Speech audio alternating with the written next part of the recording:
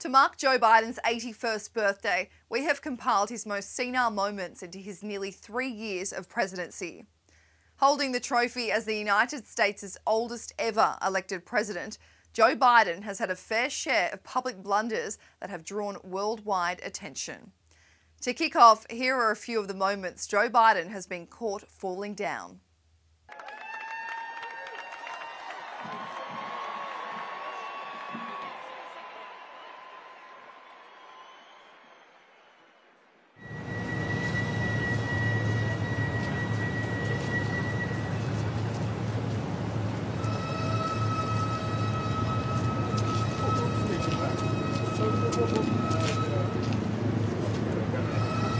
Two, 10, 12, 15.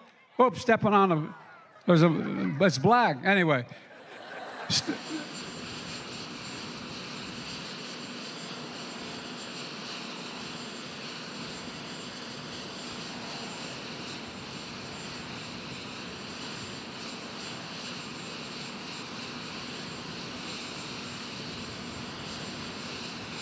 But who can forget in June last year when the president took a tumble on his bike in Delaware?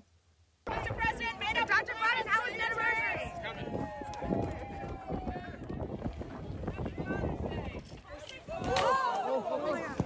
He even sometimes struggles to put his jacket on.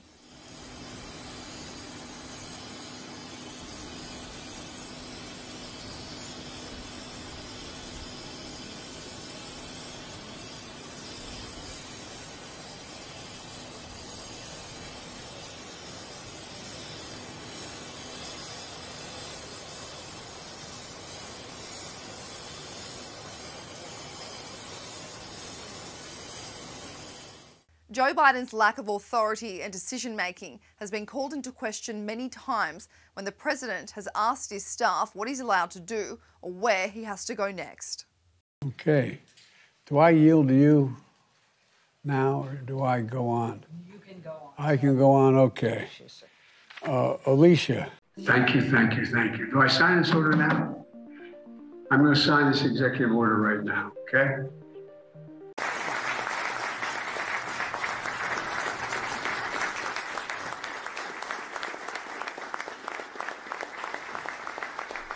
I have to seek permission to leave. I have to check, you notice. Thank you again.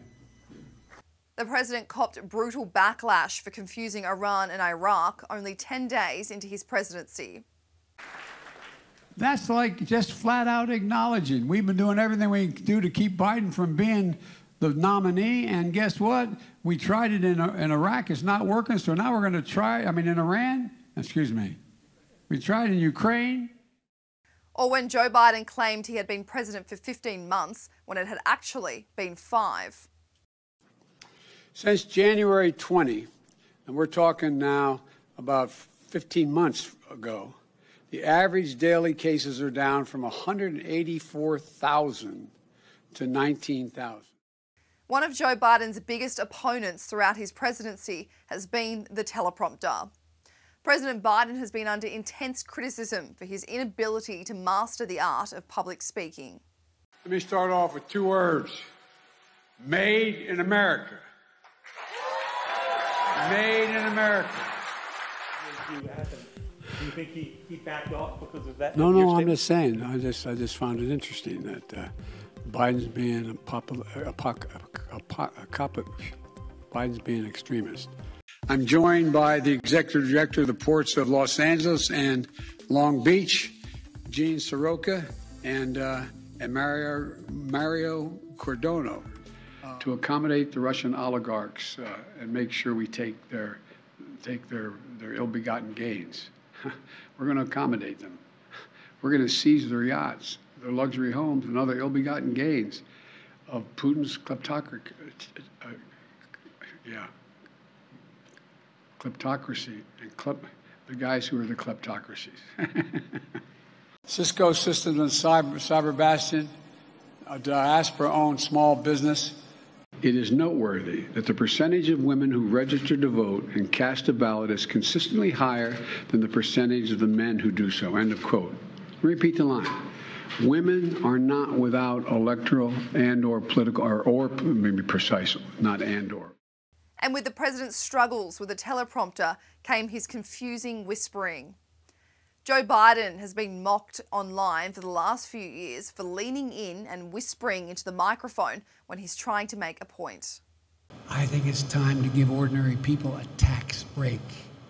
The wealthy are doing fine. I wrote the bill on the environment.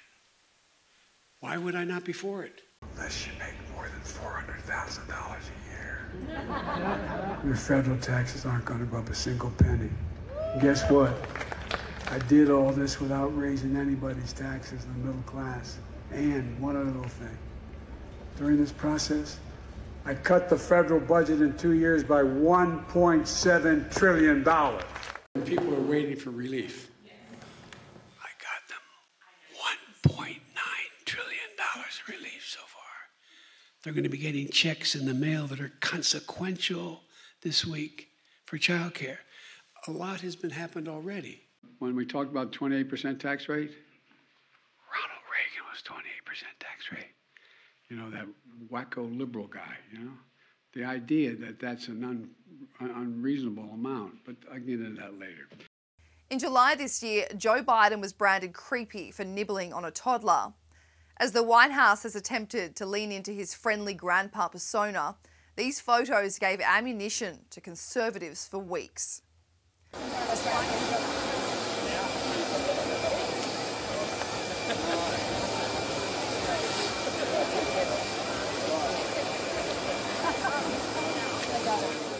Despite his ice cream eating grandpa persona, Joe Biden has a quick temper. And it has been well documented, especially when he lashes out towards members of the media. Why do you think it is that you're trailing Trump in all these swing state polls? Because you don't read the polls. I'll forgive. There are 10 polls. 8 of them I'm beating him in those states. 8 of them. You guys only do 2. CNN and New York Times. Check it out. Check it out. We'll get you a copy of all those polls. You don't believe you're trailing in battleground states? No, I don't. Mr. President, what's your message to Democrats who don't want you to run again? They want me to run. 2/3 say they Read don't. the polls. Read the polls, Jack. You guys are all the same. That poll showed that 92% of Democrats, if I ran, would vote for me. A majority of Democrats say they don't want you to run again in 2024. 92% said if I did, they'd vote for me. What do you think President Biden plays with that? Do you think your place is a political liability? That's a great asset. More inflation.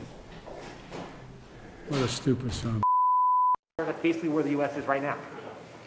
When I announced it, you all said it's not possible. Come on, give me a break, man. Mr. That's President, a good start. President Biden, how involved were you in your son's Chinese shakedown text message? Were you sitting there? Were you involved? No, I wasn't, and I don't. Were you? No. Sometimes it can be hard for Joe Biden to know where he's going.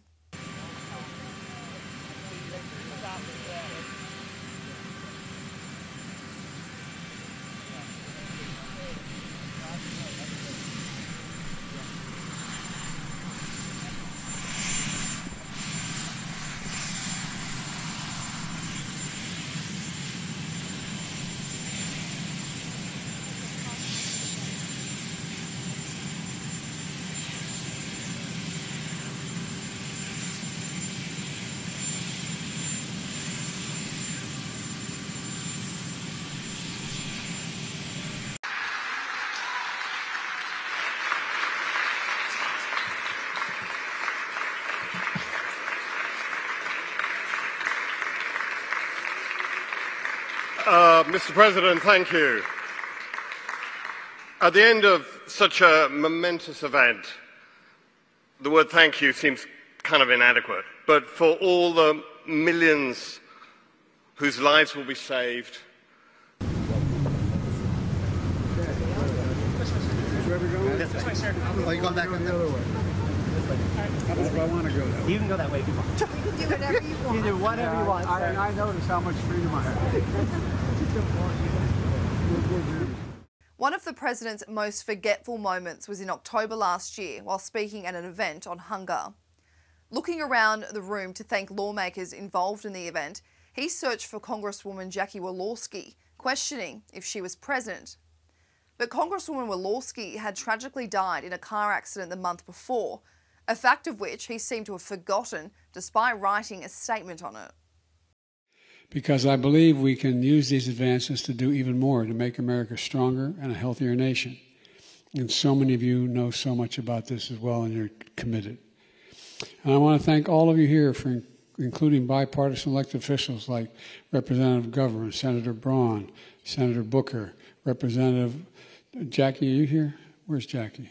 I didn't think she was going to be here to help make this a reality.